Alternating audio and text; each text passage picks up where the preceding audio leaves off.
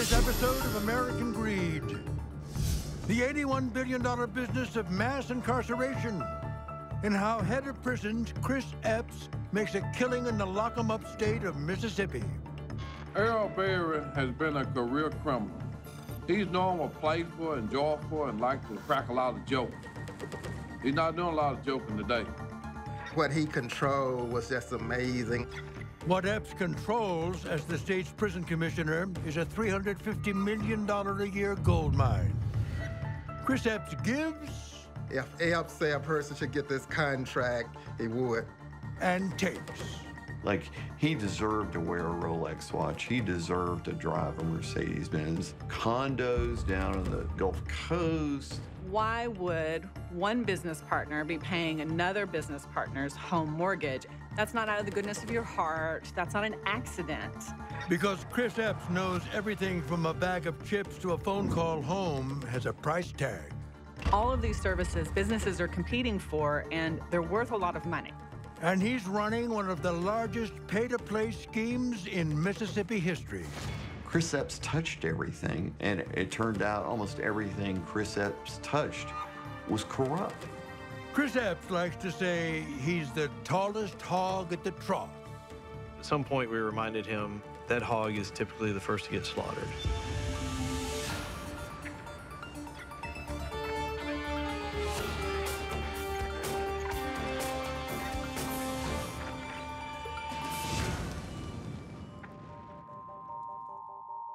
At the FBI office in Jackson, Mississippi, the feds have called a friendly meeting with Prison Commissioner Christopher Epps, head honcho of the Mississippi Department of Corrections.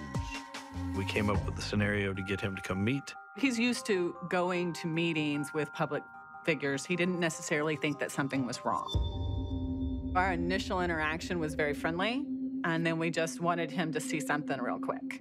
Because today's gathering is, in fact, a carefully constructed ruse. For months, the feds have been tapping his phone and collecting undercover video.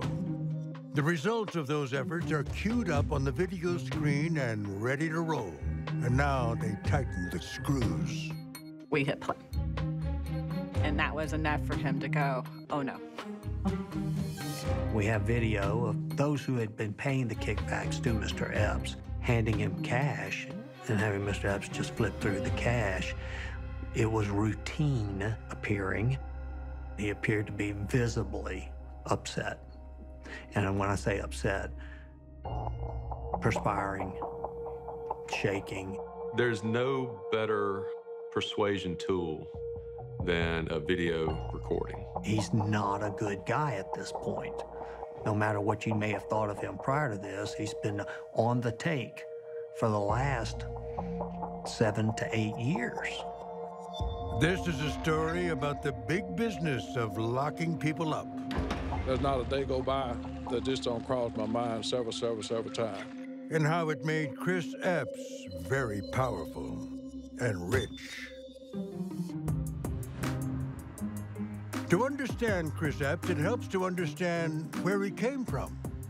Epps' life would have been seen as almost an American success story. I mean, he grew up in the poorest county in America, Holmes County, Mississippi. Raised on his grandparents' farm, Epps recalls pulling turnips and feeding chickens each morning before school. He applies that same hard work ethic to earn his degree in education before he takes a job with the Mississippi Department of Corrections. He begins at the bottom, a lowly guard. Epps has said in the past that he was at first terrified of being around so many felons, and with good reason. The state penitentiary, known as Parchman, has been notorious since 1901. Established more for profit than rehabilitation, according to Jerry Mitchell, a journalist and MacArthur genius who has investigated Mississippi prisons for years. Parchman was a plantation they essentially converted into a prison with the inmates working the fields. And by the way, they didn't just work their fields, they would dole them out to basically plantations around there. In other words, it's a for-profit scheme. They had these inmates working at the cotton fields from sunup to sundown. And the state was just raking in the money from this. And they could whip them. And they actually used that whip up until the 70s, which is hard to believe, but it's true. In 1972, the federal court reminds Mississippi that slavery is over and forces it to abandon its plantation-era policies. But in Mississippi, reform is a hard row to hoe. Once prisons began to cost money, Mississippi didn't in turn really want to fund these prisons, so you had really horrible conditions. Civil lawsuits on behalf of inmates cite sewage backups, extreme isolation, and dehumanizing conditions. And they just up and put us in here, man. Look at the flow. All the water in the flow, man. Ain't no running water, mildew everywhere. Paint coming out the wall, bro. Black mold, man. That's black mold.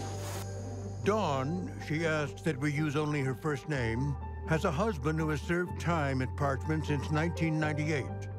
She says in the summer, temperatures inside the prison hit 100 degrees or more. And you watch the older inmates, regardless of their crime, you just watch them one by one just kind of die off because they can't take the heat. Parchman, I believe, is pretty much the worst of the worst. Climbing the ranks to head of security at Parchman, Epps witnesses these transgressions and more. He saw the inmates hungry, fighting mad. He saw the sewers backed up. He saw the leaking roofs. So he came from knowledge. The abuses are as commonplace as they are shocking. Mississippi became one of the first prisons in the United States to have conjugal visits. Is it a humanitarian reform? Allowing inmates to connect with their loved ones? Not exactly. It's a money-making scheme that turns guards into pimps. The correctional officers had someone type up the dummy marriage certificates and brought in prostitutes. And then the guards, of course, were getting a cut of this. Mitchell's sources suggest that Parchman's culture of corruption twisted Epps's moral compass. I've talked to people who were in prison, inmates in prison in the 1970s at Parchman, and they told me Chris Epps was corrupt way back then. It was something that had been going on the whole time. But Epps has learned how things work in the Mississippi prison system, and he has a knack for politics. He flies through the ranks collecting a string of awards, says former Mississippi Attorney General Jim Hood. He was in the National Guard. He served our state and our country. He was the president of the American Corrections Association. And, you know, you love to see somebody come up and run an agency, start at the bottom. Jimmy Gage covered state politics as a journalist for the Clarion Ledger in Jackson. This man was unique in the sense with his folksy style. You know, most everybody liked the Chris Epps. You know, he was loved in the black community. You know, he was loved in the white community, you know, at that time. I think he saw himself as being a public official, you know, maybe even governor one day. In 2002, Epps is tapped for the #1 post at the MDOC, Commissioner of Corrections.